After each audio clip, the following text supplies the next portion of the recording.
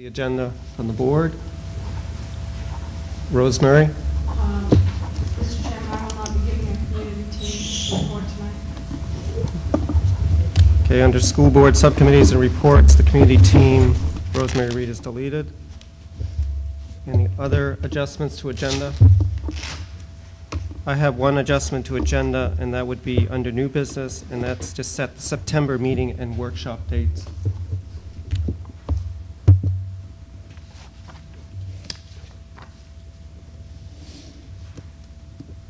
Anybody from the public?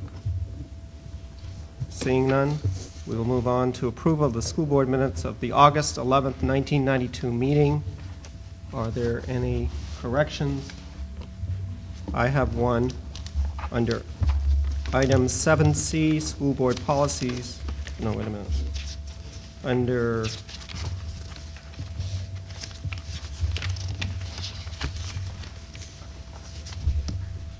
Under 7B,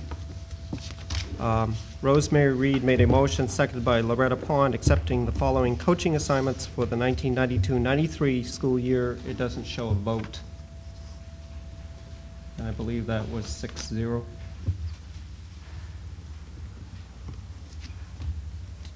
Are there any other adjustments? Seeing none, the minutes stand. We will now move on to communications. Are there any communications? None from me. Seeing none, we'll now move on to the superintendent's report. Okay. These are items that we, for the most part, had on the board agenda just 2 weeks ago, so I will move down rather quickly just as update kinds of items. The summer construction projects, the kindergarten wing is just about done. We were held up, as I noted, 2 weeks ago with the carpeting, and that was supposed to be finished this afternoon. I haven't been down to see, but if not this afternoon, then certainly tomorrow.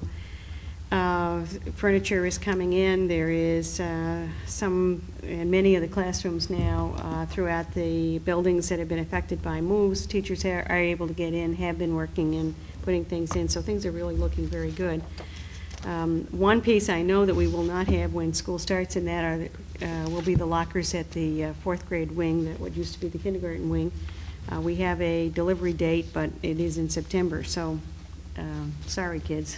But they are coming, and the fourth grade will have brand new lockers. And other than that, I'm not aware of anything at this point that shouldn't be ready. There are some projects that are not completed, as I said, that we see the possibility of doing. I am glad that we did decide to bring the kids back in after Labor Day, to be honest with you, because it is a little tight now, and we would really be under the gun. But I just want to, again, compliment Sue Weatherby, who has been our total quality system specialist in all of this organization, as well as all of our staff. They've been wonderful. And certainly add a thank you to the high school kids who worked with us this summer. What is the status of the playground at the kindergarten? Well, this is a weekend scheduled for the build, and I think, if I remember correctly, it's Saturday with a rain date Sunday. Is anybody? Is that correct?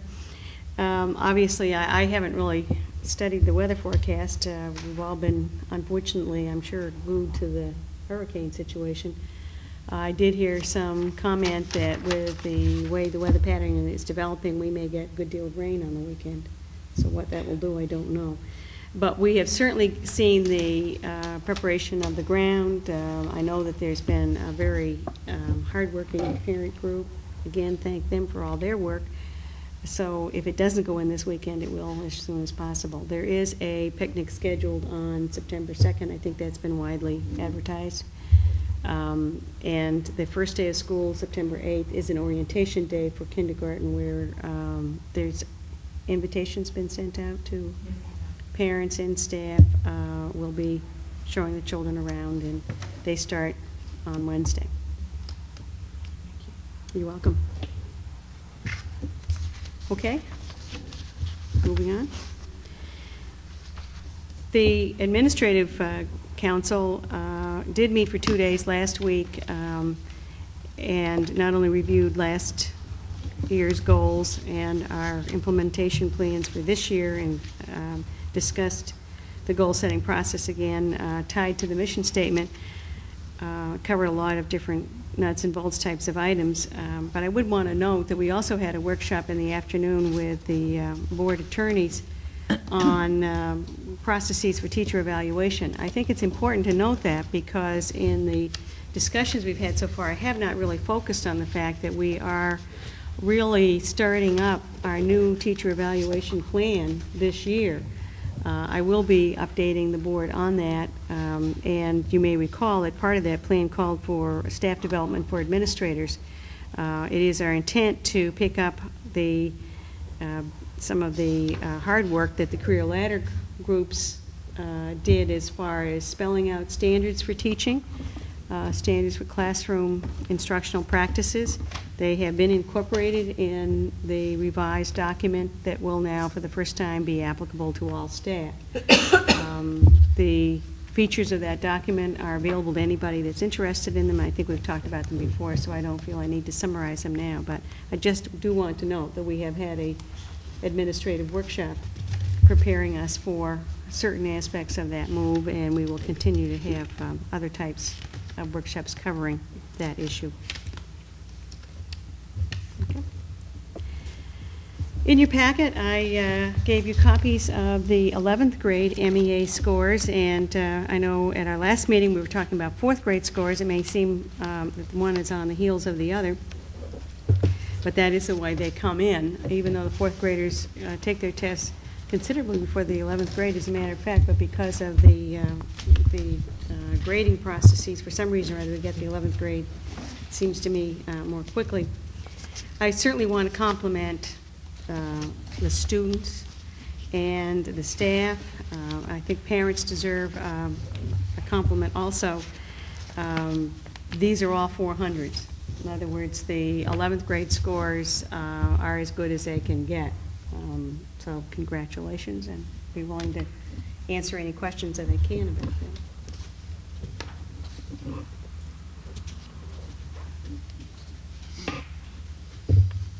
Mark? I just want to second the congratulations. It speaks to a lot of strong effort by teachers all throughout K through 12 and the current high school system that's producing academically achieving students. We have spoken in the past about our interest and goals as a school, and what we have found is that we first wanted to address it from a Maine standpoint and be competitive in Maine, then go on to a national and then a worldwide standpoint, and we're clearly on that path and going in the right direction and continuing to try to improve our curriculum and maintain high standards.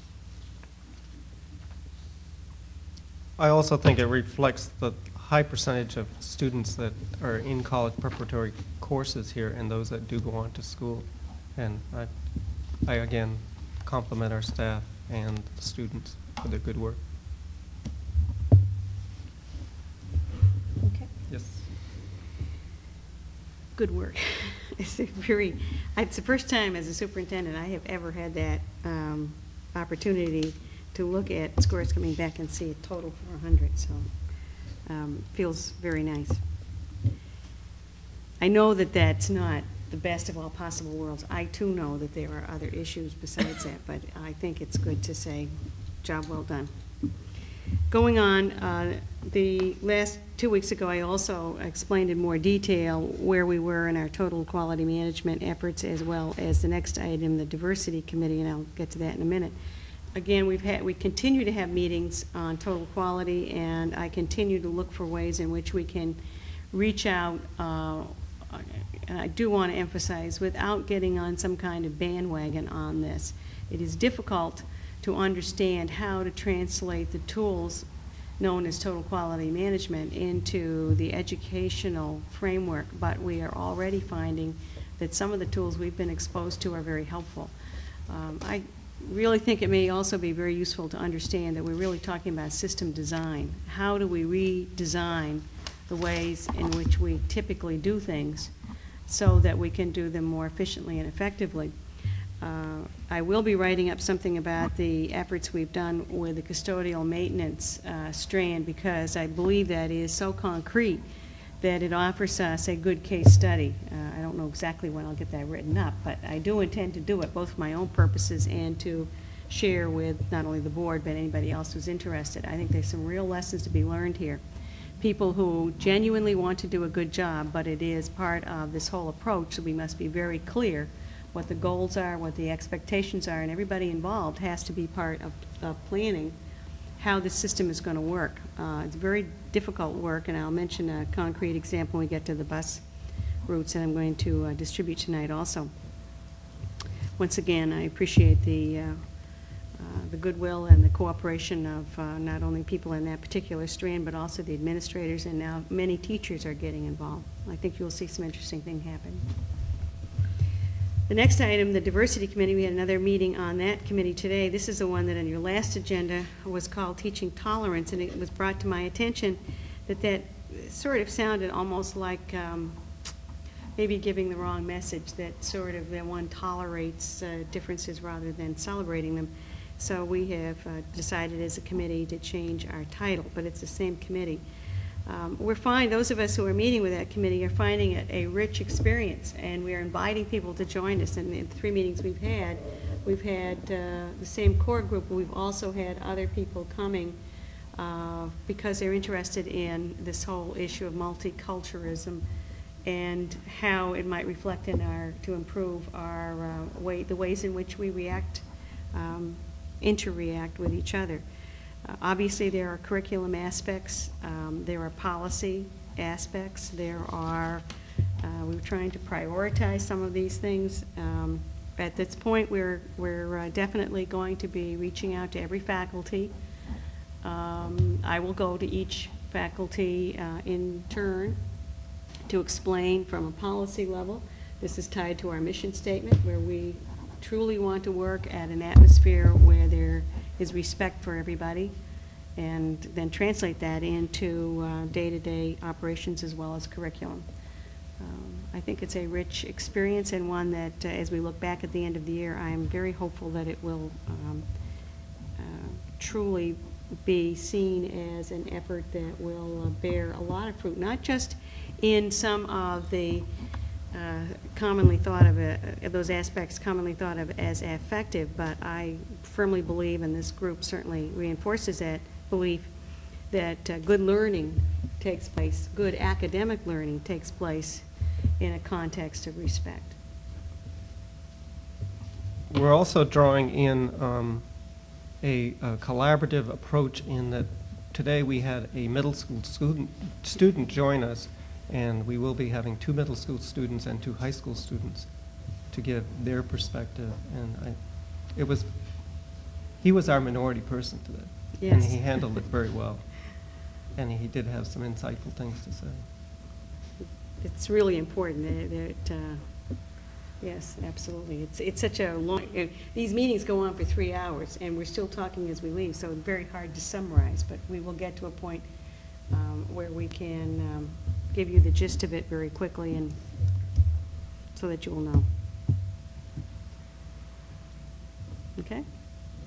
Moving on. I included in your packet the yearly athletic report from Keith Weatherby. I don't see as necessary going down through this. I would just note a couple of highlights for you. I don't see, since there was nothing particularly controversial here, I mentioned to Keith that it was up to him if he wanted to come with anything that he thought he might need to explain, but he thought it would probably be quite clear to you. Since he had done this last year, he wanted to make sure that you saw this as sort of an update. We include some budget information. He does point out that we had some highlights of the year. The selection of Mike Brady as the outstanding high school athlete in the state of Maine. And Kate points out that this honor is an indication of the high-quality student-athlete we have at Cape Elizabeth High School. Talks about outstanding coaches, and also he talked very openly about the fact that we had a substance abuse problem last year that we're certainly all well aware of. And that he believes that the move that they're now taking with the training rules that we discussed at our last meeting and at our June meeting to include student input will be a healthy one. Again, obviously noting that we will be reporting to you how that goes. High percentage of youngsters involved in athletics. That's summarized in the next page. And gives a win, loss, and tie. We're doing a lot better than the Red Sox. Never mind, I've given up on the Red Sox. And also, I think you were interested last year, and he's continued the practice in giving you a cost per student for the different sports.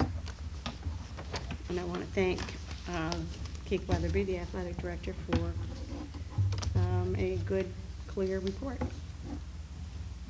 And I also want to thank Rick DeFusco and Keith Weatherby for their letter to us at our request to provide us with the 5 towns and what their actions on substance abuse and sports. The sports season has started with practices over a week ago. Mr. Miles, do you know if any of those teams have handed in their contracts yet?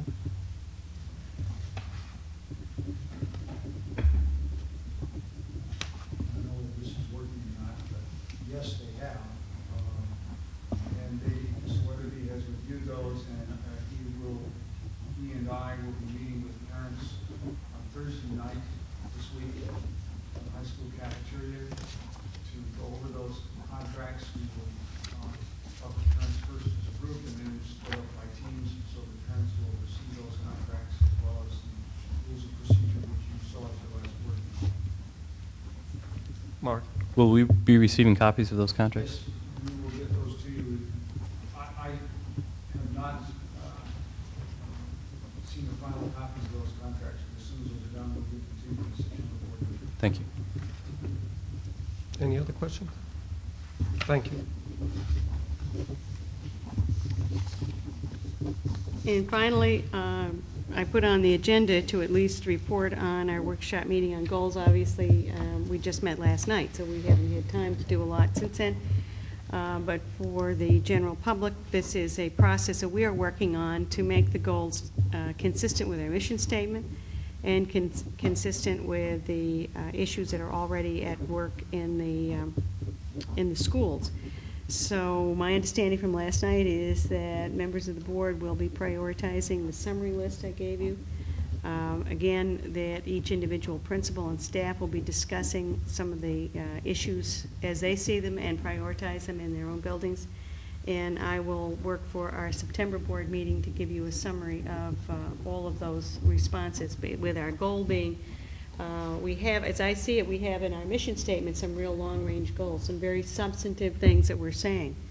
And I was rereading it again. I think to say that we want our goal would be to have every student achieve a level of academic skill such that they could at least feel comfortable in applying to a major university. It's a very ambitious goal.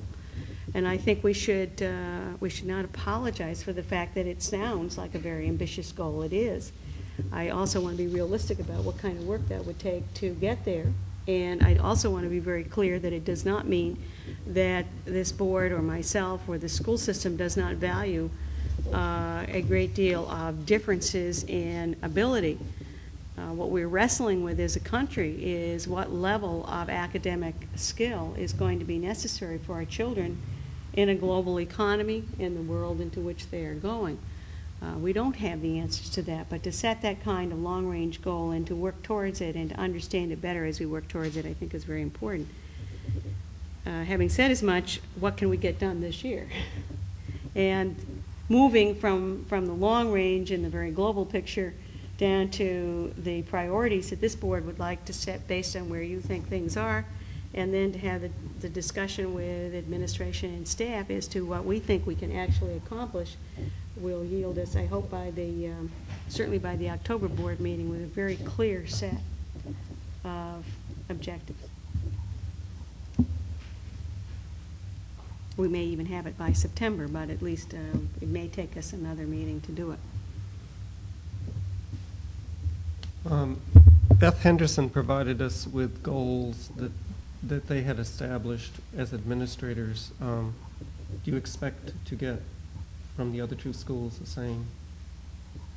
Yes, I certainly think so, and I think that I also want to mention that those are preliminary goals that are coming in at this point because school has not started. There has not been the staff meeting that would be necessary to share that, but that's what she's doing as a conversation piece, or it's a beginning discussion piece with her staff. As I'm the one that's seeing all of them, and I see a fair amount of consistency going through. I think it's prioritizing that will be difficult but necessary. I mean, for instance, I'll take a moment to digress. I mentioned at our last board meeting that we had a systems simulation where people were given a task to build with, what do you call those things? Legos, right? Those Legos? Anyway, little plastic blocks. And it's a wonderful simulation, and about halfway through you realize you don't know what you're doing.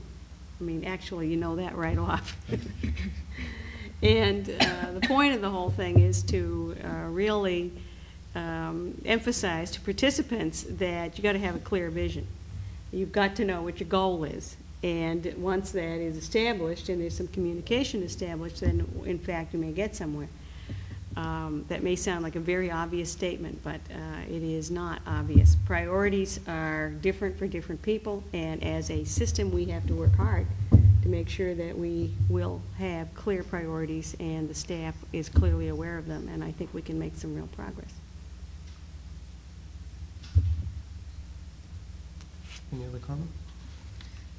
I guess I'd just like to say that I hope that at the building level the goals will be somewhat more concrete than the board goals can be necessarily. I mean, I think, you know, our job is really to set the direction, but I would like to see the school goals have some specific, you know, concrete items that will be accomplished with timelines attached to them. Not for everything, but some specific things that we will definitely see done by the end of the year. I think this is one of the issues in school reform nationally. There, you know, I lived many years as a school teacher where I put down a goal as appreciation for literature, and every time I put it down, I thought, what does that mean? Certainly didn't mean much to me. It wasn't going to mean much to anybody else. It was sort of wishful thinking, and what has happened nationally, and I think it's a healthy trend, is to force us to think through what is it we want in student terms. What do we want the student to be able to do? If I want to teach appreciation for literature, what are the benchmarks that I am going to accept as telling me that the student's appreciation for literature has been enhanced? I mean, when he goes out and buys a ticket to a Shakespearean play all by himself without anybody asking him, then I guess maybe we've that kind of thing. We have to, I think that's what you're asking us, to get down to the what will the student do as proof. I buy that. Jan? Will the September workshop then be one with administrators to discuss goals? It's probably an appropriate, I mean, it may all fall into place by the September board meeting, leaving us a workshop open for another topic. My hunch is that probably won't happen.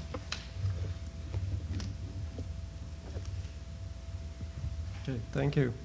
We now move on to school board subcommittees and reports, and the first and only one is the Finance Subcommittee report. Rosemary Reed, Chairman.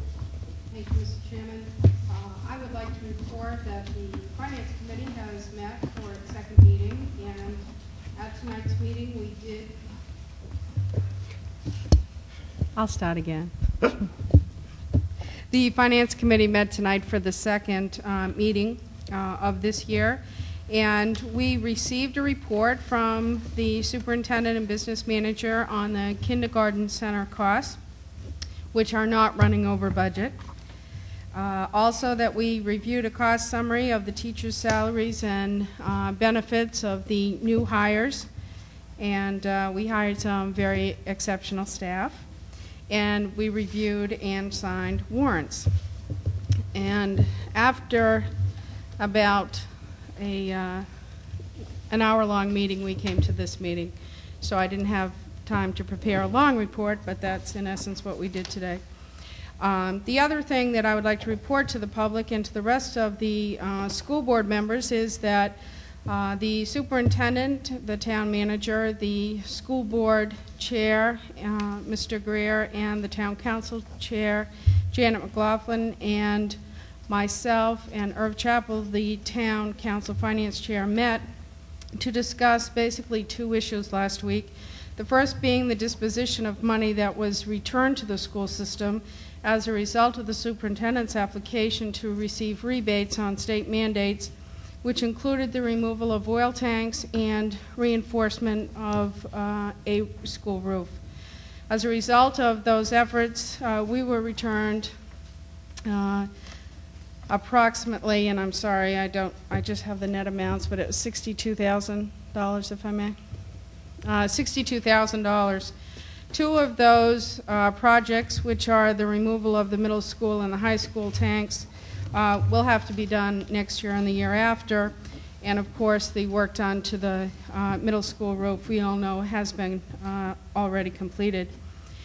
We went to the committee meeting asking basically for the town council to recognize the funds and also to respectfully request that the finance committee of the town council allow the authorization of full payment of the removal of those tanks, which was only partially rebated, and also to request consideration that the balance of that amount, which is $50,000, be allowed to be put into a segregated fund and used as building concerns became identified and funds for capital outlays were needed that were not budgeted for.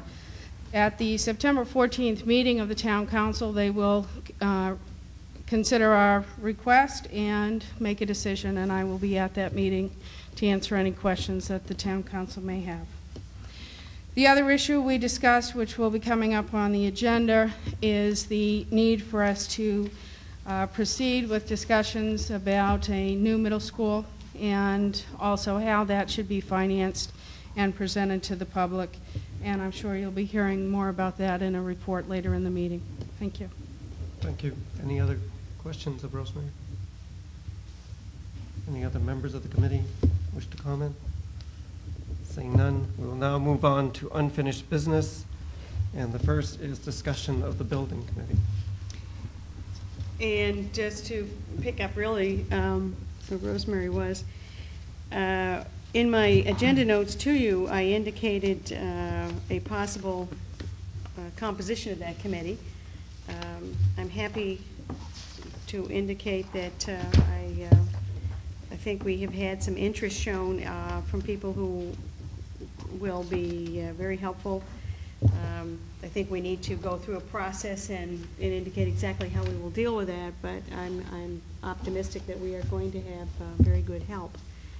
I suggested that we have a committee composed of 2 school board members, 2 town council members, and 5 members to be appointed through, as I understand, there is an application process the town uses for such committees, and certainly we can ask for some names and ideas from that. As far as the funding that Rosemary is referring to, when you get into this process very quickly, once a building committee is set up, we will then have to start looking at a timeline.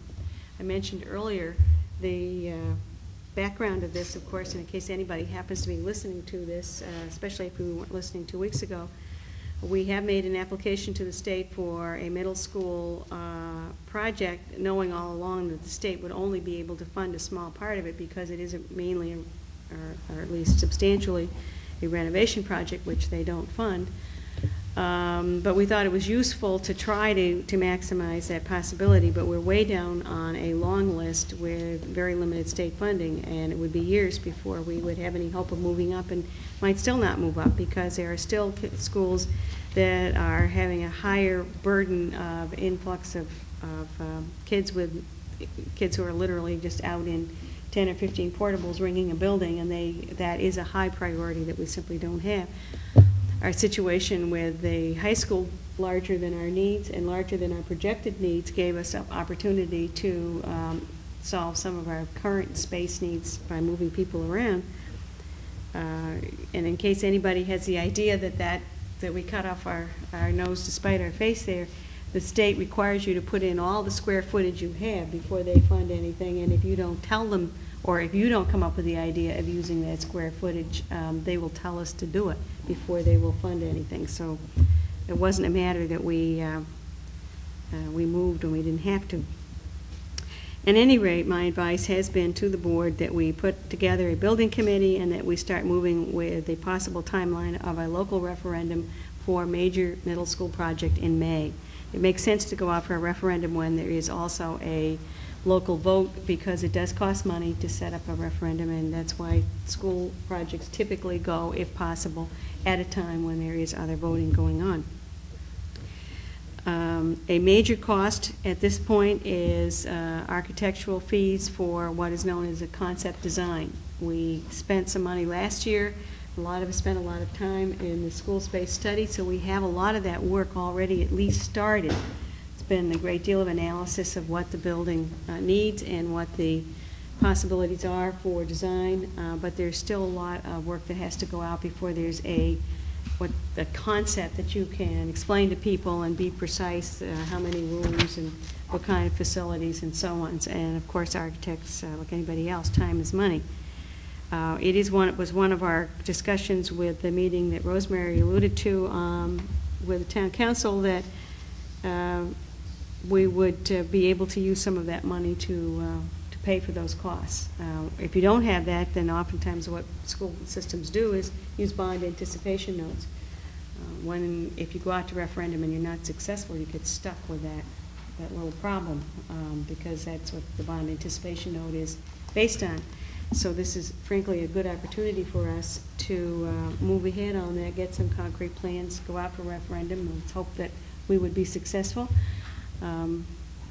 See what we're going to do. I would entertain a motion to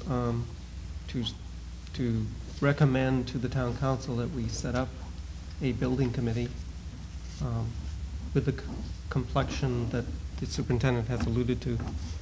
I would entertain a motion. Rosemary? Mr. Chairman, I move that we establish a school building committee comprised of 9 members, 2 members of the school board, 2 members of the town council, and 5 members of the general public. Do I see a second? Jan? Is there any discussion? Loretta? Is it your feeling that we would appoint these 5 members through the school board or through the town council? Well, that's a good point. Is anybody? I guess my reaction would be that the town council would appoint 2, we would appoint 2, these are the public members, and then the chairman of the school board and the chairman of the council will jointly appoint the 5th member, who would be the chairman. That was to some degree the discussion we had at that meeting with the town council, was that it would be a joint effort, that we would each share in appointments, and that the 2 chairs would appoint the chairman. Good. Are you on discussion? I just did want to, I would like to confirm that the superintendent is ex officio member of that committee. A non-voting member. Yes. How about the town manager? Typically, they do not. Typically, if it's a school building superintendent, we get lots of opportunity to serve on that. Business managers get involved too, obviously, from us, especially when you get into construction. But at this point, I am not aware of town managers doing it. What I would suggest is that we go before the superintendent sends a letter to the town council before their next meeting with this recommendation and our vote, and they will put it on their agenda, and we'll either confirm or deny our request. Ann? I think it would be a good idea if we had some kind of job description that went along with this, so that people who may be interested in this are aware of what it entails.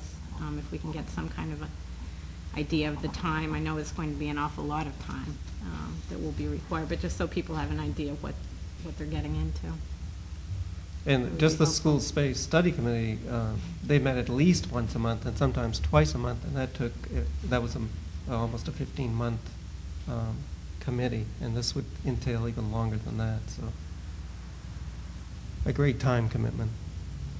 Well, not to scare people off, that time commitment sometimes comes in chunks. You know, there'll be a period of time when it isn't too bad. But I think as people have served on committees in this community, they've put in the extra effort, and the reports that have come out of those committees have been excellent. So. Any further discussion? All those in favor? Oh, I did all have, right. what would be the role of the middle school principal in all of this? The typical way in which these building committees work is that the architect, as well as, in many cases, the committee, seek input from the staff, administration staff, parents, and in some very interesting ways, occasionally even the students. That is particularly noticeable during the architectural drawing up of the concept design. But the building will be seen, and rightfully so, as a public building of the town of Cape Elizabeth. And the usual thought is that the people who have a voting right to make certain decisions, including what color you want it and so on, should be a mixed group of school and non-school people. I'm not sure I always think that's ideal, but at the same time I also think it works, because the building will be a town property. And the process that is now used by all good architects, including certainly all the ones that we would be likely to be working with, is to get good input from staff. You definitely need to know from the staff what are educational implications for building, the actual shape of the building or facilities, et cetera. And I've seen it work sometimes where the building committee is trying to make some decisions and staff is invited, the principal. Usually staff will have representatives, for instance, at a middle school. It would be common, I suppose, to have somebody from all the teams. And that group becomes a kind of advisory group to the building committee. That seems to work pretty well. They come and speak up during discussions about, get into all kinds of things, including doorknobs. Whether there should be sinks in the room and so on, and endless details. Just to remind the public that this is an evoluting process which started with our acceptance of the School Space Study Committee last November, and there were discussions up until the budget, and this was the process the board voted to go forward with, and it's just another part of the process, is setting up the building committee. So even though we don't seem to have had a lot of discussion tonight, it's an ongoing process that started almost a year ago. Anyone else? All those in favor? 7-0. School board policies, a second reading. At the last board meeting, I was asked to take the policy JG and look again at what had been original language. My advice to you is that the first two sentences be eliminated. I felt that they may have a very important message, but that I did not, frankly, think they fit particularly into this policy, but I thought that the last sentence in that introduction should be added to the ABC as a D. Hopefully you will agree with me. I didn't make any change except to the policy JGA, except for the one that had been indicated during our meeting, which is the addition of number 4 at the bottom of the page. Okay, for the public's awareness, under policy student discipline JG, the superintendent has recommended under suggested new language that discipline measures should be reasonable and consistently applied and communicated to the students. This was to replace the introductory. Ann? I would just like to add, and I think I mentioned this last time, I still think we should also add to this policy something about parents being notified. Could we just add a sentence to that new D section saying something like, parents shall be notified promptly of any discipline measures taken, something like that, just so we don't. What do you want? JG, the student discipline. So it was added to the other one, but not to this one. Yeah, I guess one of the, just raise the issue, at what level should parents be notified? I mean, there are, in the course of a day, for a classroom teacher or for a middle school teacher, there might be numerous small incidents that could technically be, I'm sure in the minds of many teachers, would be seen as discipline, that is, asking somebody to stay in from a recess. That might be fairly unusual. I don't know how unusual that is. Maybe what I would think is that if we could make that statement in some summary form, I mean, because I don't want us to get bogged down in the slip that goes home as a negative message every time somebody has to deal with an issue. Maybe one of the principals here has a more practical. Well, I'm thinking about specific things that have come up that I'm not sure that this is the place to really be discussing them, but maybe at the detention level, or sometime when a kid is actually restrained after school or something. I don't know. And maybe it's not really that big an issue, but. From a board policy level issue, it might be wise to indicate here as a general guideline that discipline, or the need for discipline, should be a matter of open communication back and forth between school and home. In other words, I think the expectation from the policy level would be that we don't keep these surprises for parents for the end of the school with a nasty note or something, or a notation on the card.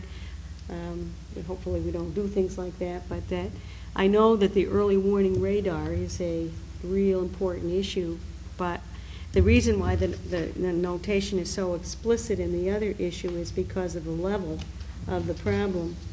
And that's a policy expectation there, that particular elevates it. In this case, I think what we're talking about is that good practice would include communicating with parents, seeking parents' help to solve a problem. Doesn't I think that letter goes C on. Sorry. I was just going to say, doesn't letter C address that? We could. I'm just thinking of the possibility of an incident coming up where there eventually a problem arises because of a disciplinary measure, and it becomes a kind of a retroactive problem. Maybe you could say something like prompt conferences, or something to. Timely. Yeah. Well, I think first we'd have to discuss whether or not there is insufficient communication. And I question whether there is insufficient communication. Just judging from, the pieces of paper I've seen and the incidents I've heard about, there is, that the subject of discipline is dealt with on the report card, in the conferences. If a child is detained, I think those are noted on the report card. In any event, parents, unless they both happen to be away from the home on the day that it occurs, they'll notice that the child is not on the bus, or they'll get a call. So I guess before we started putting another layer on, I would like to examine whether or not there's a feeling that there's insufficient communication right now between teachers and parents on the subject of discipline. Rosemary? With Sorry. all due respect to my fellow board member, Mr. Leslie, a lot of parents are not at home and do work. My biggest concern about the detention issue, and this is more middle school, I haven't seen anything about detention at the high school. I'm not bragging, I'm just saying I don't know anything yet. But is the fact that students miss buses and they do not always call home, or if they were to call home, there would be no one there to receive the phone call. And many parents, I know one large employer in Portland, you cannot get a phone call into the building at between 3 and 3:15 because parents are calling to make sure that their children have arrived home safely. And I just think maybe what we need is just a directive for an administrative guideline on this and not a policy decision. And also I would request that the communication be that the students be allowed to call their parent to say they are in detention, because I do think it happens quite often, and I do think that the rooms are very full after school, and I have on occasion wondered where my son was and found him in Mr. Jewett's office, classroom.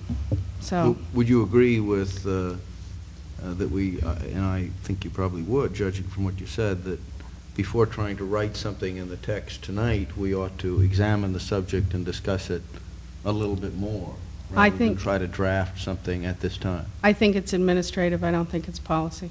Yeah, I agree with that. I would agree. I think it's an administrative guideline, and I think we are sending that message to the administrators, that it should be in their handbook or whatever. Nancy. Actually, it is in the handbook, and students are encouraged to call home. For any of you who deal on a regular basis with early adolescents, I really would like your guidance on this, because if we need to call for everything, we will need some more phone lines. And we also deal with students sometimes who say, well, no, that's okay. My mom or my dad, it's okay if I come home on the elementary bus. That's okay with them. And we usually wait and get a communication back and check with them, are you sure? I've had students who've been with me who have called parents and left messages on answering machines. So we do try to encourage the students that if they are staying for a detention, for a discipline matter, or even staying after school for extra help, that they be sure they call their parents and let them know where they are. We're not perfect at that, but that's what our goal is, and it is in our handbook right now as a statement to do that. Does encourage mean dictate, or are you leaving the final decision up to the student? Encourage means, well, dictate is a word I use cautiously with middle school students, but we encourage them as strongly as we can to do that. Do we stand by the phone and watch them make the phone calls? No, but the phones that they use are either in the team room or in the main office, so people are there. Upon occasion, and this may be after family conferences and people have established this, that it really is quite all right. You don't have to call. Or perhaps an arrangement has been made that every Tuesday and Thursday a child will stay for extra help. We do have a lot of students in our school after school hours or after classes have closed, but not all of them are there for disciplinary reasons. Many of them are there for extra help, or they want to work on a project with friends, and this is a time that they can get together and use the library and use the facilities to do that. And you have athletics for We do have athletics, right? And And when some of our practices start at 3:30, kids will stay in classrooms and study and do homework, go to the Parents Association snack bar first, and then come and do homework and things prior to their practice. I would only make one awareness, and that's you are going to have the 5th grade again back under your umbrella. And right.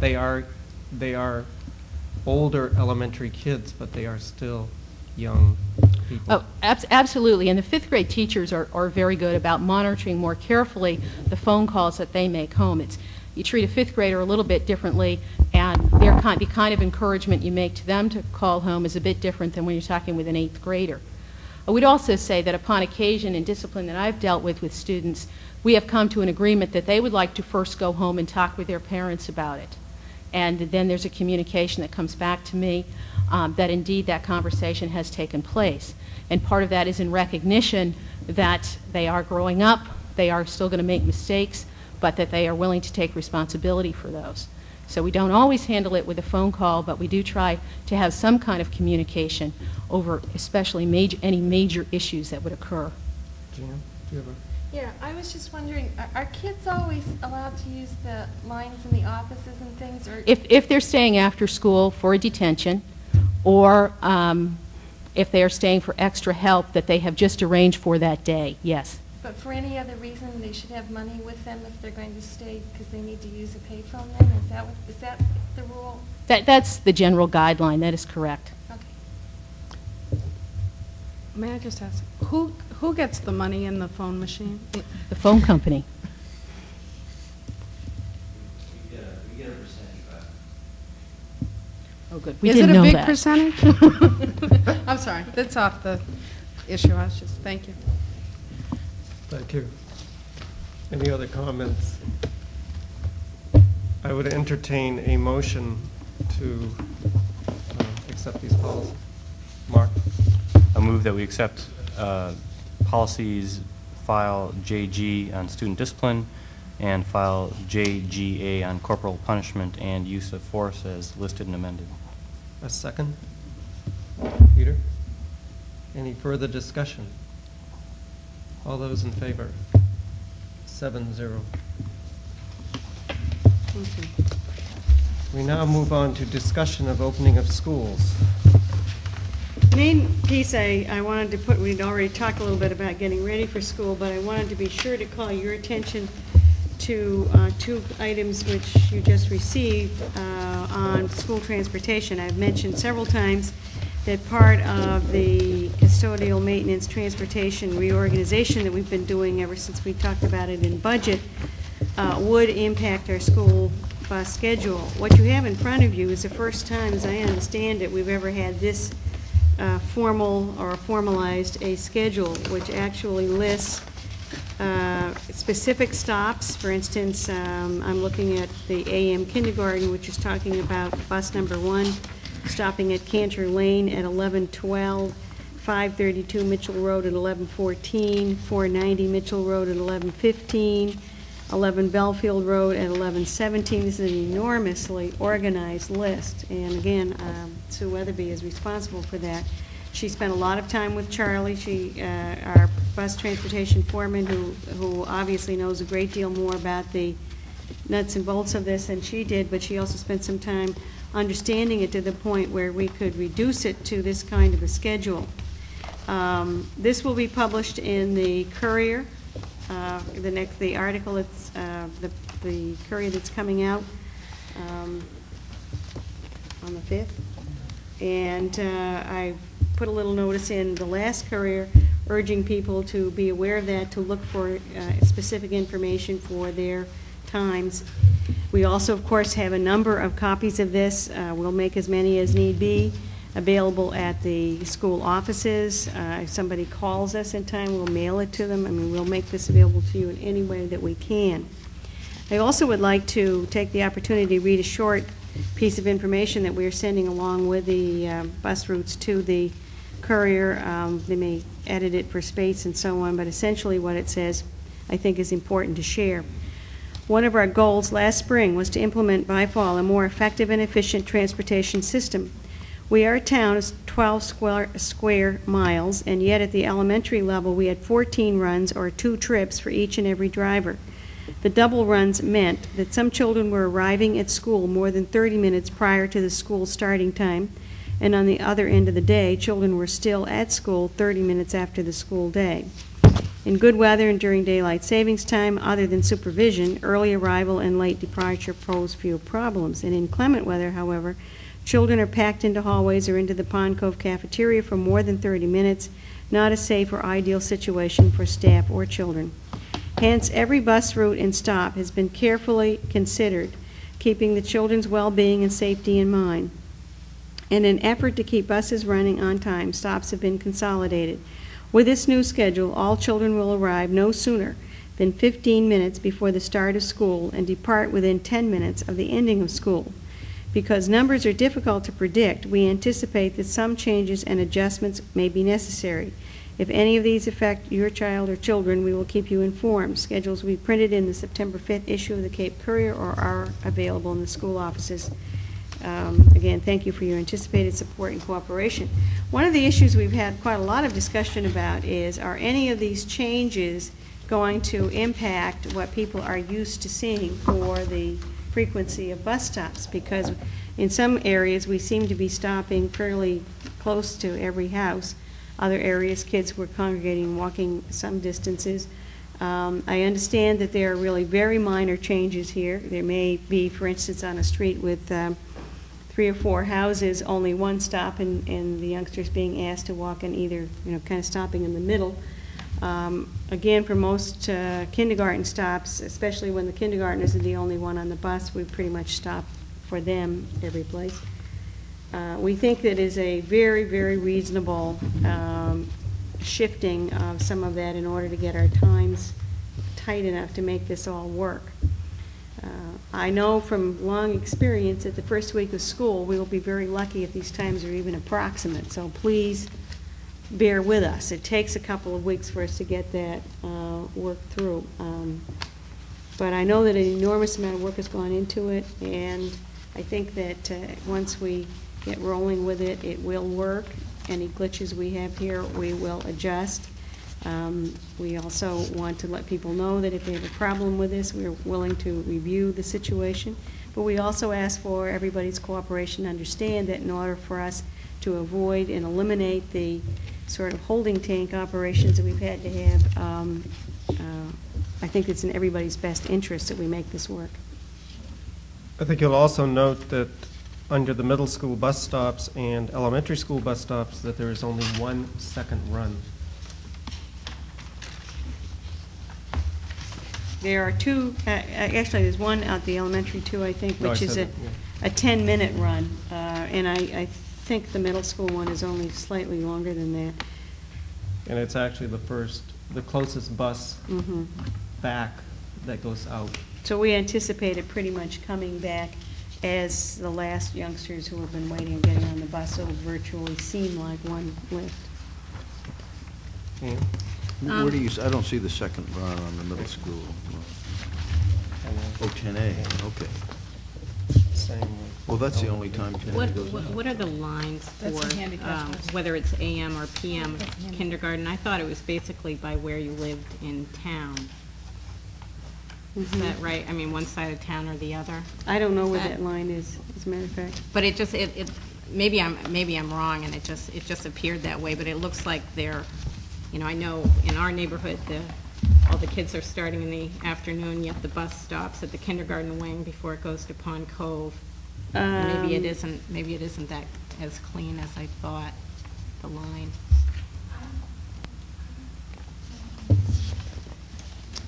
She's talking about whether we assign kindergartners by where they live for AM and PM, or do we assign them by some other method? Frankly, I haven't learned that one yet.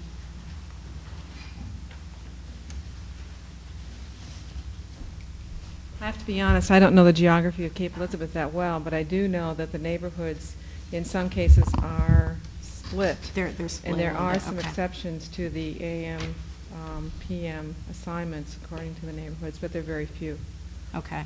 So in That's- fact, some of these buses may not actually stop at the kindergarten wing if there aren't kids for that morning, That would say in the be- morning that'd be run, my it may not assumption. actually stop there. Yeah. Okay. And what is the reverse order? Do we have a chart for that, the times they come home?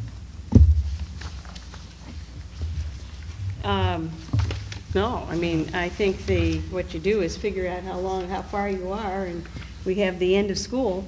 Okay, so it's just, If you're living, if you look at this and realize, so what you're saying is that the information, people want to know how long the child's going to be on the bus. I'm thinking of what you're going to publish in the Cape Courier, actually.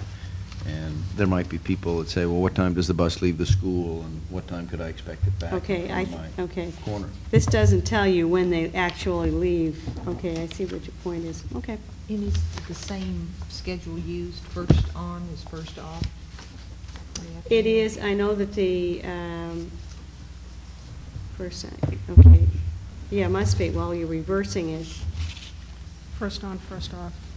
okay, I mean, if you're picked up first, you're delivered okay. first. So what you're suggesting for the information that goes to the courier, the time of leaving at end of school, I think those times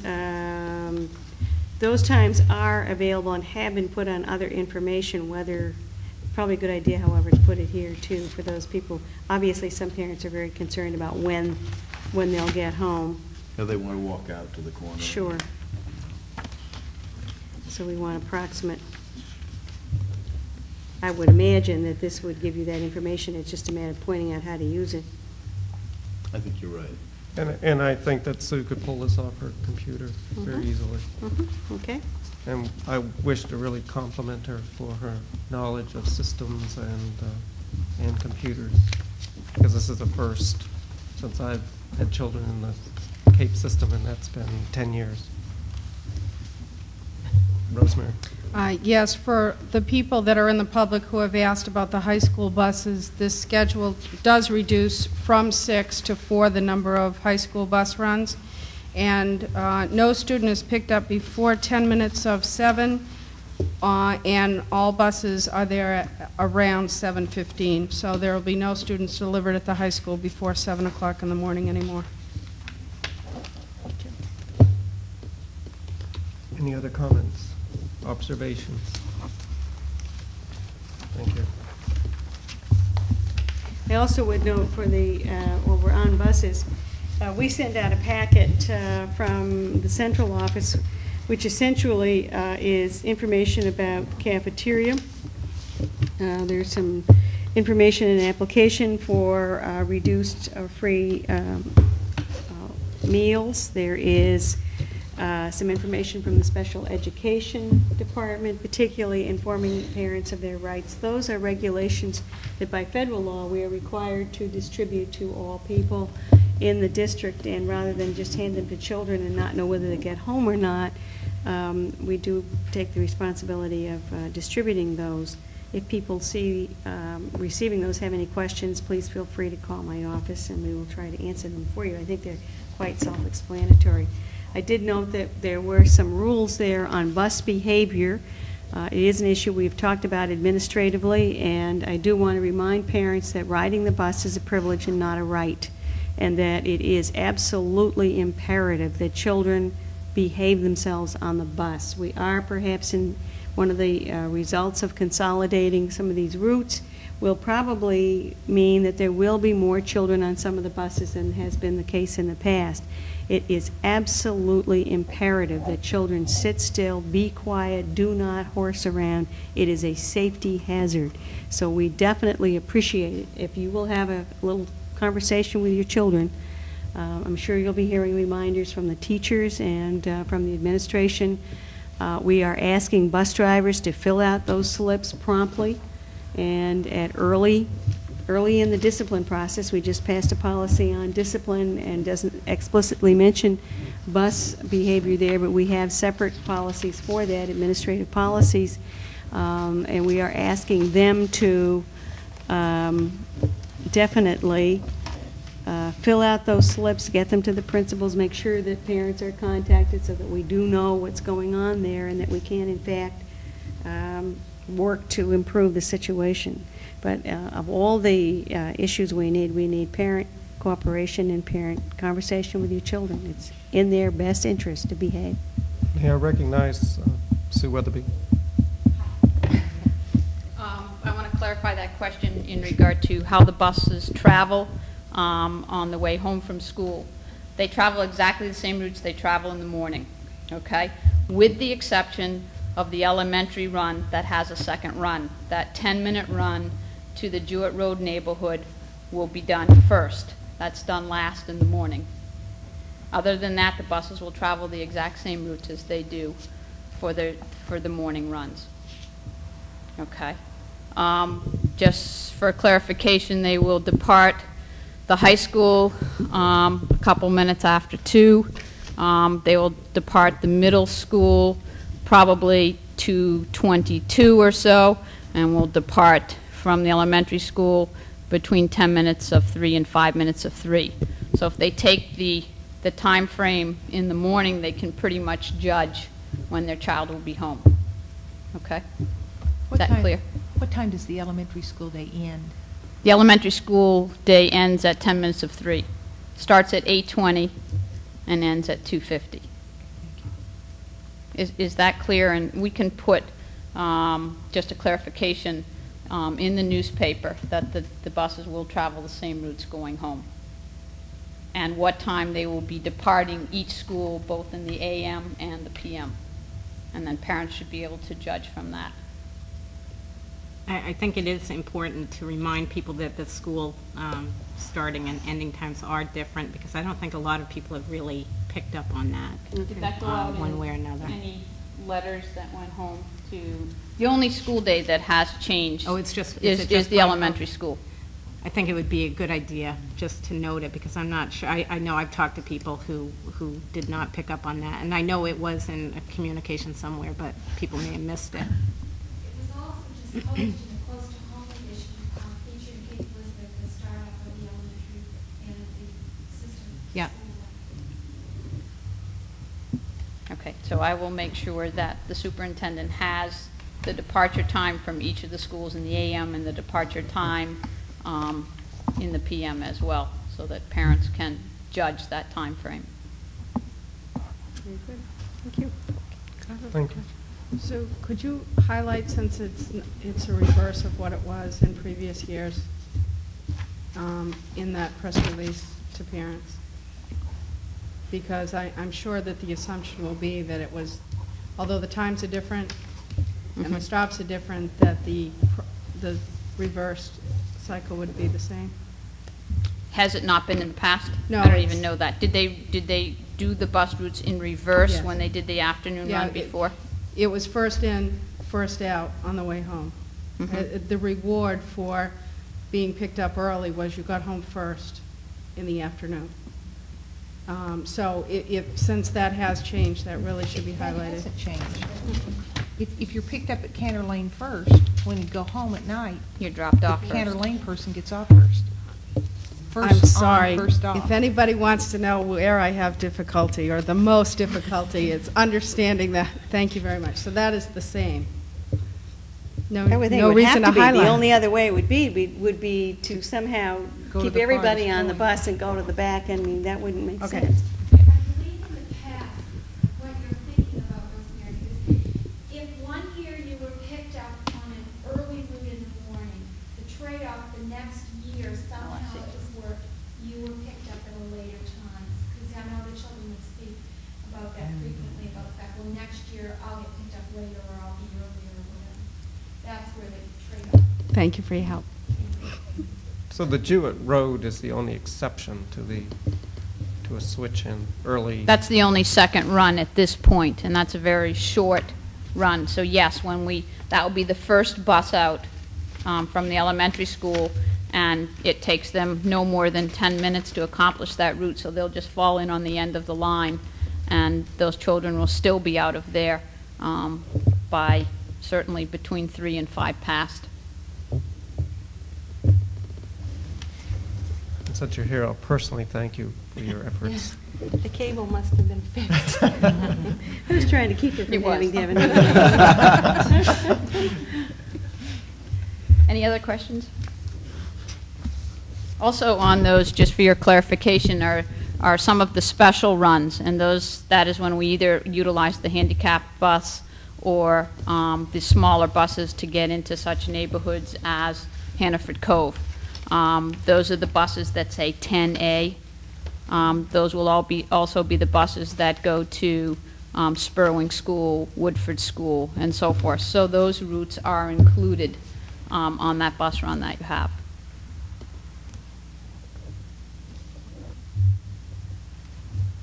I just have one comment. It has nothing to do with the bus runs, but how successful was our lease of a van this summer? Very successful. It was well utilized. The fact that it was brand new was a great plus for us because we also had to rent one that went through 2 transmissions. It necessitated us, the rented van necessitated us sending a bus to pick up 25 stranded canoers in the northern part of the state. So it was just a welcome relief to have our own well-maintained brand new vehicle. Because there are just no guarantees when you start to rent vans. And I think that it's already been scheduled for fall athletic trips. And, I think it's going to just give us that kind of flexibility that we need when we can utilize a smaller vehicle and have it driven by anyone who has a valid driver's license. Thank you. So I think the benefits are just beginning.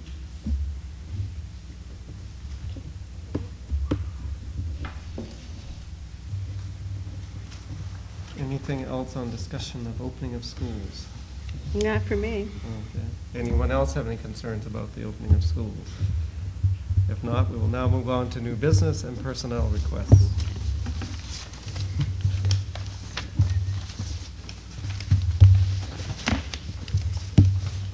As I noted in the agenda notes, we're getting right down to the wire, and I'm pleased to bring you the list that I have here. I have some explanations of these situations, so I'll go down through with a little bit of explanation, and then if you have any questions, and we can go ahead with appointments. For people outside the system, for first-time appointments, special education at Pond Cove, Maryland Dale, and again, you have a Vita sheet with some summary of these teachers so you can see their background. Special education at the middle school, Donna Durham. Our part-time gifted and talented teacher, Jill Strauss, and a grade 7 position, Beverly Bisbee. I might also go on and explain the grade 7, which was not one, we've already filled one grade 7, you will recall. So this one became available because with Mary Bruns' retirement, we had a half-time remedial reading position open, and Margaret Welch, who has been a 7th grade language arts teacher, requested to be transferred to that position. We are also asking her to pick up one gifted and talented class at the 6th grade level. We also had a resignation at our last board meeting from Sandy Wiest, who was a 4th grade teacher. Barbara Powers, who has been teaching in a job share position at the 5th grade level, asked to be appointed to that 4th grade, or transferred, I should say, to that 4th grade position, opening up a 5th grade job share position. And Kelly Manahan, you may recall, had asked for a job share position earlier in the season that wasn't available. So she was contacted, and since she'd already requested that transfer, and is asking to be transferred to that. So we have 4 appointments of new staff. Your vote can include an approval of the transfer of people already on staff to the positions as noted. I make one note. Do we need to first approve the additional gifted and talented time, since there's not a budget? It was not approved by the budget Yes. before we go in. Right, that would be appropriate. You could do it as part of this vote. In other words, understanding that it is an additional piece due to the scheduling as we had it. We had to add that on. There was no other way we could manage it. I would see it as appropriate for you if you vote to approve these appointments. I mean, if there's anybody that has a problem with that and does not wish to approve that extension of time, that would have to be a separate vote. But if it is general approval, then it could be one vote. Can you explain that issue for the public? Well, there were 2 parts to it, really. Number one, while we were working to establish the best gifted and talented part-time position we could, we realized that we probably needed to look at the math strand, or at least it was our recommendation to look at the math strand by reassigning people on staff. For instance, Michael Efron is going to be teaching some of that at the Pond Cove, as well as middle school and high school. But that still left us with a part-time position, which at one time looked like 4/5, another time looked like half-time, and then the possibility of a 6/10. In the meantime, Nancy had to schedule middle school classes, and we'd already, of course, identified 5th grade and 6th grade. We knew approximately that there would be a class, and so that was already scheduled. Then when we started interviewing people, we found we had some problems with people who were applying for part-time positions. Some were available at some times and not others. And our recommendation to fill that position is somebody who simply could not pick up that 6th grade position at that schedule. However, I also realized when I looked at her background, had some discussions with her, she brings a very impressive background, and I think we need to have some help in design for the entire middle school gifted and talented program, and I saw the opportunity by asking Margaret Welch, who was more than qualified to pick up the 6th grade gifted and talented class, and she was available for that scheduling, to use Jill's talents for a combination of teaching and some working with other teachers to really further our design on how we're going to to really, we've had a lot of discussion about gifted and talented. How do we want to handle that program? So budgetary-wise, I know that the Finance Subcommittee was, discussed this in subcommittee. It essentially is not going to put us over our projected budget for teachers. If you look at benefits and all those things, so we're essentially going to come in at a wash. Okay, I entertain a motion. Rosemary. Mr. Chairman, if you feel more comfortable, I'll be happy to make a motion that we accept an increase in time from .4 to .6. If you would like to see that before the motion to accept the nomination.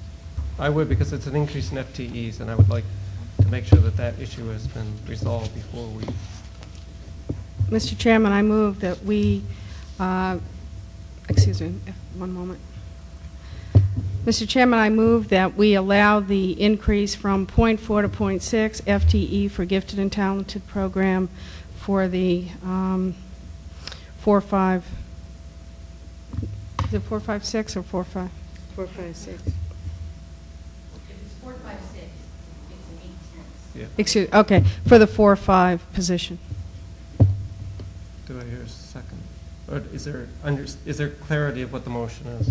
I'll do it right this time.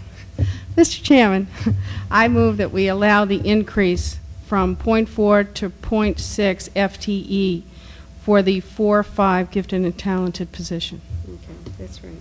Do I hear a second? Mark? Is there any further discussion? Seeing none. All those in favor? 7-0. Now we may proceed on with the superintendent's nominations. She has read them. I entertain a motion.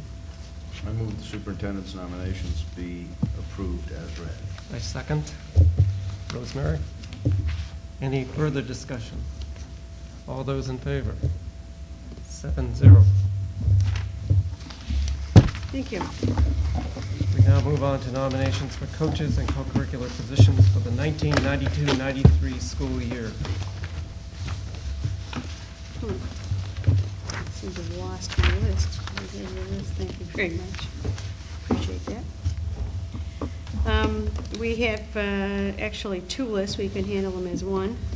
They're all year-to-year appointments. The additional coaching assignments for 92-93 fall season, high school golf, Rick Kelly and Scott Mayer. 7th grade boys soccer, Ben Raymond. Then you also have a co-curricular list. High school department chairs, industrial technology, Gary Lanoy, English, Betsy Wiley, guidance, Sharon Merrill, fine arts, Richard Mullen, foreign language, Judith Liberty, social studies, Margaret Beals, math, Sam Boothby, science, Paul Jackson, health, physical education, Andrea Kerr, library, Joyce Bell, although actually I think as a matter of fact we've had some discussion at the co-curricular committee level of an adjustment for that as extra time during the summer. Are you indicating that that I am should... questioning that position.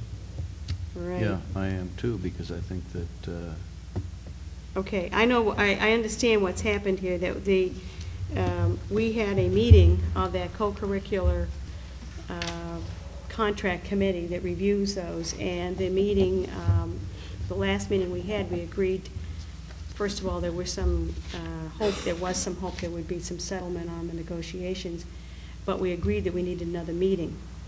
School ran out before we had that other meeting, and there were 2 or 3 issues that were partially resolved but not completely resolved. One of them was not the intent to necessarily diminish Joyce Bell's position, but to change the money from a department chair, which doesn't make sense when you have a singleton librarian, but to do what is much more commonly done, which is to reimburse librarians for work in the summer.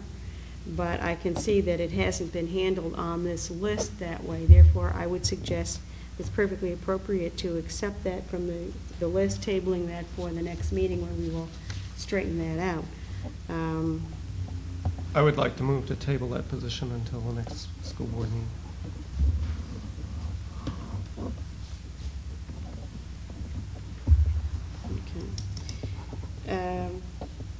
Grade 5 team leader, Deborah Cross. The co-Chewonki leaders, I believe that's a new position. We reallocated some funds, so it's no new money, but it's a new position. Right, and that was another one that we had discussed, but I think that one had reached the decision level from my recollection of that It one. was a new one that I had not seen. The superintendent's reading from my highlighted list, that's why she's stopping mid-sentence. Well, it saves a little time to answer the questions that are going on. Joe Doan, Claire Ramsbotham, Joyce Bell, 3 for 1 fee, I assume. Nancy. Oh, I'm sorry, I beg your pardon. Beg your pardon, wrong school. 2 of them, Joe Doan and Claire Ramsbotham. And book talk at the high school, Joyce Bell. Co-curricular music, 912, Gil Donatelli. Cultural Exchange Club, Bill Brewington. Music director for semi-annual musical, Gil Donatelli. Outing club, I'm sorry? I was just going to say, shouldn't that be biannual instead of semi-annual? Yes. Yes. Semi-annual would be great, but I don't think they want to do You'd be that. exhausted. Yes, it should be biannual. Outing Club, Pat Monterio. Visual Arts Workshop, change from Celeste Roberge to Laura Gibberts. And High School Yearbook, change from Mandy Garmy to Betsy Nilsson. Those were 2 that were submitted earlier, voted on, and what this is simply indicating to you that the people who originally agreed to do it have had some changes in their schedule, asking for reassignment. I think one of the things that I just want to make a comment on this co-curricular assignment, in the interest of trying to set up systems, it's been peculiarly difficult to get this one in hand. The athletic assignments have been for years, I guess, on a schedule where they do come in pretty much on season. The co-curricular, I discovered, were not coming in on year-to-year appointments. They were not going to the board. Any co-curricular or athletic fee should come to the board on a year-to-year appointment basis. What we've had some difficulty straightening out is that that's not a practice that either our office has been used to, so that the bookkeeping on that, sending out of the separate contracts on that, I have found to be somewhat unpredictable, and so we are working to make that a better timeline. But we're also struggling against a piece of contract language that makes this hard for us too, because when we finish settling our contract, I hope it's a piece that we can take care of. We are supposed to give notification to people as early as March on both athletic fee and co-curricular fee if in fact they're going to be recommended for continuing that position. And that can be a real difficulty in a variety of ways. So there are some ragged pieces in this, and I apologize for that. But at the same time, we wanted to bring to you those that were ready. So the list, with the exception of tabling for further clarification how we will handle the library, is accurate. Yeah. This co-Chewonki thing is a new thing. How is it decided that something becomes a co-curricular level? Okay, that was, there is a process in the contract language for the co-curricular. As I said, the group has met a couple times, as a matter of fact, and my understanding that I think it's explicitly spelled out in the contract language, but if not, I understood it was past practice, that if there is money available that was in there originally for some other club that seems to have gone by the wayside, that committee can make a recommendation to the board through this process that money should be transferred now to a more appropriate club. That is not an uncommon process for clubs. But is this how we find out about it? It just shows up on the list and we don't know what it entails. I mean, for people who don't have kids at that level, I, for one, don't really know what does that entail and what went by the wayside in the meantime. I think she can answer. Yeah. This is actually a question I anticipated, so found the right paperwork. What went by the wayside is when the committee met, we worked with, we'll wait for the airplane to go over, but our instructional music, 5 through 8, had been allotted 300 hours to do that. And the person in that position who also served on our committee recommended that reducing that to 175 hours was a more accurate reflection of the time that was spent. We also had a science club that had been allocated 45 hours, but we had not had a functioning science club for 2 or 3 years. So that gave us some extra time. And in fact, our total time that we've requested for next year is under what we've been allotted. The Chewonki coordinators, at the last board meeting, we had a discussion about the 8th grade team leaders and that interesting design for next year. And Mark Foray brought up the point about making the jobs doable and are they attractive to people. In the 6th grade, Chewonki takes up a tremendous amount of the team leaders' time. And in talking with that grade level team, one of the things that made the 6th grade team leader position unattractive was the number of hours one had to devote to Chewonki.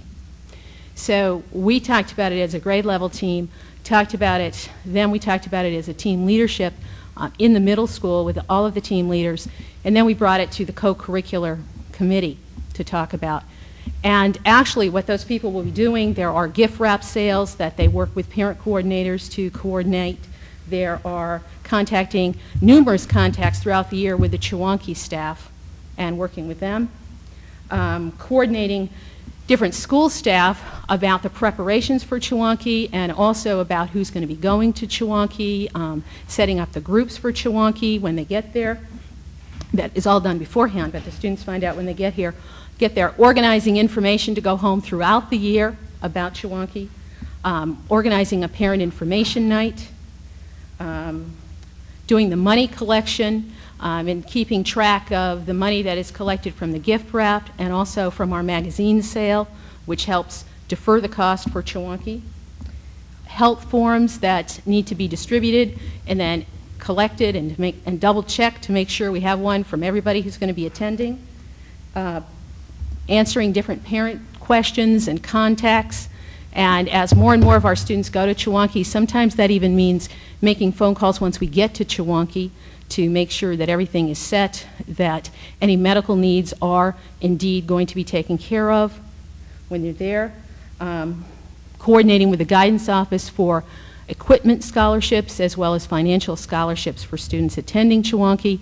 And also, once you're at Chewonki, the coordinators will be acting as the administrator from the middle school, and any events that come up that need administrative attention, the Chewonki staff will be coordinating those, will be contacting those people, and then if necessary they will be contacting me. So those are some of the things that the Chewonki coordinators are going to be doing. Don't we have a board representative to the co-curriculum? Yeah, it was Rosemary. Yeah, so Rosemary. I was at that meeting. Was I supposed to be answering a question? No, I didn't want to put you on the spot, but I just wanted to Oh, I support that. kind of answer Ann's question, you know, about, you know, seeing a new position at the last, you know, when it's coming before the board for approval.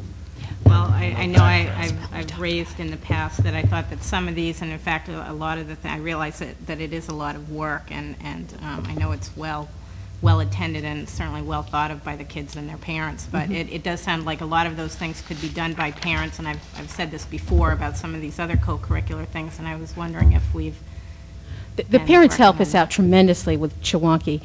They really do a lot of the gift wrap organizing and working with the gift wrap people. But this is just a school person for them to be in contact with to double check on things like, do we have a place where we can deliver the paper to? How can we get the paper to the students so they can deliver it to all of the people who have purchased it, and some of those kinds of things. The parents do help us greatly with this effort, and they attend very, very well the parent information nights, and they have very appropriate questions. It just takes time to deal with all of those things in doing that, but we really have tremendous parent support for that. I'm really not trying to victimize this thing at all. I just would like to make the point that I still think we need to have an overall look at the number of hours that are in the co-curricular, whether they're appropriate, whether they're even appropriate as a paid staff position, or whether some of those things could be picked up by volunteers in the community. That has nothing to do with this in particular. Yeah, I think we have been looking at that part of the negotiations and in other areas. We do have the right at the final moment under the contract not to fill one of these positions.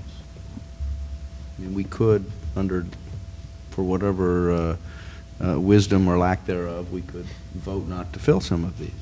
And that's the final check in the system of checks and balances.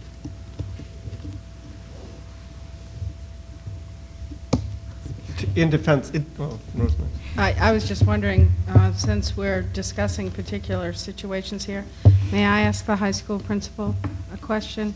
It's regarding the co-curricular music 912 and music director for the biannual musical. Did those just stand out in a reduction, Frank, as opposed to Well, the list that is before you is an update of the list that you received last spring and improved. You improved a number of co-curricular positions last spring. So what you see there is not a complete list of all the co-curricular positions. It's just the ones you didn't do. And there has been a change as a result of the co-curricular fee committee's deliberations on the way we do music 912. And Gil Donatelli very thoughtfully and I think very candidly made some suggestions that will save us, what it will do is permit us to redistribute, if you will, those co-curricular fees to other areas where people had not been fairly paid, and he thought he had been more than fairly compensated, if not one hesitates to say overcompensated, but that the hours were well overdue for re-examination. So what you see for the vocal instrumental co-curricular is instead of say 300 hours on an annual basis, it's 100 hours on an annual basis, because and I think that's an accurate figure. What he did say was on the years that they do a musical, he puts in an enormous amount of time working to do the music for that high school performance. My Fair Lady is a good example. So what we agreed to do was to, in a sense, create two co-curricular music positions, 912. One that's an annual one, and then one that is the biannual one of music director, for which he puts in a lot of extra hours. And that leads to my final question. Why is this on our list for approval when next year's year is the year there is not a musical? You don't need to appoint a musical director for next year. You're correct. And I think that Connie has already spoken about the fact that there are some glitches in this list that are simply lists that have come from me to Connie Brown, or from Dee to me to Connie Brown in different ways, and it's just there's some duplication here, and that's one that you perhaps do not. Well, that is, we will not be paying Gil for that this coming year. There is no money in the actual money line for that for this coming year, but he in fact will be presuming he's here, he will be the musical director. Would you like to table the position, or you can just take it yes. out? Yes, or eliminate it. There is no need for that position this year, no funding for that position. There's no seniority that goes with it. Seniority is not an issue. Right, that's right. what I mean. That's right. It doesn't need to be there for there's this year. no You're benefit perfectly to the correct. person's name attached to that position to have it It could be continuous. tabled or deleted. I would treat it a little differently. I would just say not filled. Yeah. You know, leave it in there just so it doesn't get forgotten in next year's budget and in the co-curricular fee committee meetings, and just, let's say, not filled. That's fine. I think that's the point you're making, is that Gil doesn't need to be nominated for the position the coming year, but the position is there. the will of the board to not fill it? Okay. Are there any questions or comments about the list? I just wanted to comment on the Chewonki, that especially the input of parent involvement. The success of that paper drive has reduced the out-of-pocket out-of-pocket expense to parents substantially. I know from the 3 times that I've sent a child there, the first year was something like $85, and last year was something like $30. So it's been very successful. And Chewonki's fees have been going up, and yet what parents have had to contribute has been going down. Of course, you do contribute in buying papers, so. But it's good paper. It is good paper. Yeah. Rosemary. Yes, I'd like to ask the superintendent, are there any other positions left unfilled? I'm sure there are. As I said at the outset of this, I am not satisfied yet that we have a handle on good systematic reporting on this co-curricular situation. I do not mean to imply that we're paying people for things we're not doing. We're not in that situation. But I'm having more difficulty than I like getting a good paper trail on this one. As I've said to you in a number of pieces, I really believe that a good deal of my time is taken up with trying to, either improve the systems that we use to get things done, or in some cases, design them. And I'm sitting here thinking this one needs redesigned, but never mind.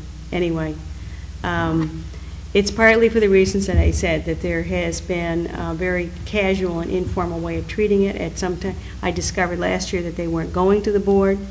I mean, they were simply being appointed, and you weren't aware of who was holding what position unless you happened to see them. Some were coming to you, and not all the companies. They do come in at different times. Sometimes, as happens here, you have people who have said, yes, we will do it, and then their lives change, and no, they won't. So and it does require good, tight organization in our office, in the business office, to keep track of this, and we are working on it. Thank you. Frank. There is one position at the high school. There's a freshman class advisor position that's open, and that is occasioned by the resignation, well, actually by the fact that the advisors move up with the classes, for example. And so I will be asking for faculty volunteers, and Connie has spoken to the notion. Some people over the summer decide, I don't have time to do that this year. So there are those kinds of changes. But there is that position that is the one that I know is unfilled. Other than that, I think the others at the high school are filled. And I think they're all paid not much, with the exception of Gil's second position, which was not slated to be paid. So that other than that, what you see and what you've already acted on should be what's there. Nancy. There are also some approved stipends for the implementation of the Chicago series and program at the elementary level that we will be bringing to you next month, those positions, and recommending that they're filled. We're still in the process of having representatives from some of the grades finalized and making decisions about who will fill those positions. I have some names, but rather than bring you a partial list, I didn't submit it at this time, but I will be coming to you and asking for approval for representation in K, 1, 2, and 3, just so that you're aware of that. Any further comment? Two things. We have some of those in the middle school, too, that are part of the new package that's going in, and we haven't had a chance to meet and talk about those yet, so we may be coming to you with those. But the other ones have been filled. And I would just like to say, in working on the committee, that Tony Baffa and Gil Donatelli really did a fantastic job of looking at how many hours had been allocated to music directors in the past and really saying, that's too much. And then in talking with Rebecca Wing, who also works in the same department, that they realized that, no, part of this is part of my job, and this is the small part that's extra. But I think with all three of those people, we get outstanding quality of programming and instruction, and just friendship and experience for our students. And they really came to that table very willingly to talk honestly about what was extra and what they really saw as part of their job.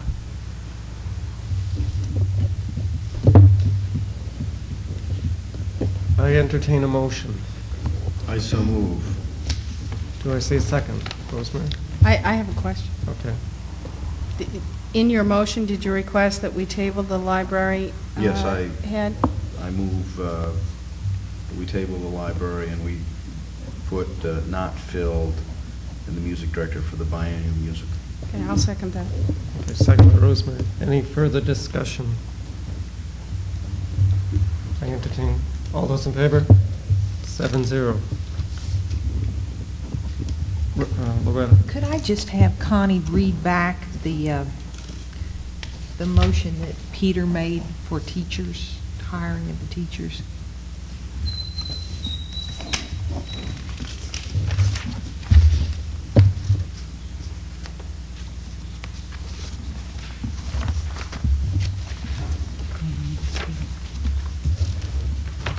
Should be approved as read. Superintendent's nominations for teachers be approved as read. Okay, I wanted to be sure it did not say new teachers, because that also included the transfers. Yes, right. All right, fine. Nomination of And teachers. staff appointments. Okay, thank you. Okay, the final agenda item is the setting of the September meeting, school board meeting and workshop. It has come to the attention of the board that our next meeting would be on the first day of school. And since we'll have met 3 times in a matter of 6 weeks, it was felt that we would like to hear about the first day of school a week later. So it's being recommended that we schedule our next school board meeting on September 15th at 7:30. If that's, Mark? I will be out of town and unable to attend that meeting. Are there any other members who feel they will not be here? Just as long as we have a quorum.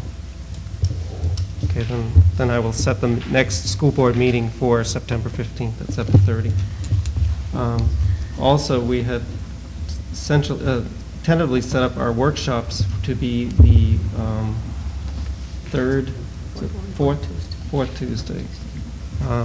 We need to set up a school board workshop for September if you feel there is a need for one, and that would be. Yeah, I'd like to see it. Okay. That would. The 22nd? Yes, we did. Well, Or your you choice want would be the 29th? to do The it at the 29th. regularly scheduled 22nd or move it back to the 29th. And if you look ahead at the October board meeting, I think we would give you a 2-week span if I. So it would be 29th. September 29th instead of our usual. If that meets with you. Rosemary? Mr. Chairman, I would just like to ask if we know whether or not we will be able to meet in chambers, and if not, we won't be able to be live broadcast, and for the public to know that in advance if possible. Okay, those are usually, Planning board. yeah, but I mean, they're usually, those meetings are announced formally anyway in the paper. Oh, yeah, on TV. But we'll check into that. Thank you. Okay, the other final thing is that we had in our packet an agenda for the opening day of school for staff, which is Thursday, September 3rd, 1992, and just to make the board aware that they are invited to attend. I will not be able to be present for that opening. I'm sorry to miss your You're gonna speech, miss Charlie. Send me a copy. I'm sure it'll be excellent. The superintendent will be the keynote speaker. We've already decided that. Hey, you can't duck this one. Okay, I entertain a motion for the consideration of a request by the superintendent to enter executive session for the purposes of, 1, discussing the status of teacher negotiations and the proposed administrative contracts, and 2, a personnel issue. I so move. Seconded by Loretta. All those in favor? 7-0.